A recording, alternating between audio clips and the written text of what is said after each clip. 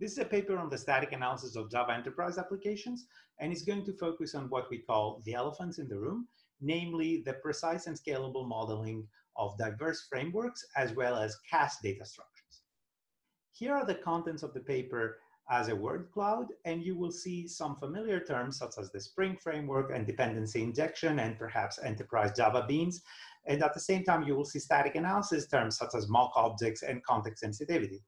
So why work on enterprise Java applications?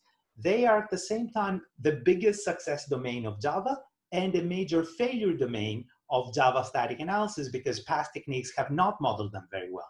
The techniques we introduce here consist of a new vocabulary for modeling frameworks, an implementation technique for scalable and precise modeling of key data structures that we call sound modular analysis replacement, and then benchmarks that can be used to evaluate all of those and for which we get comparable coverage as for desktop Java applications.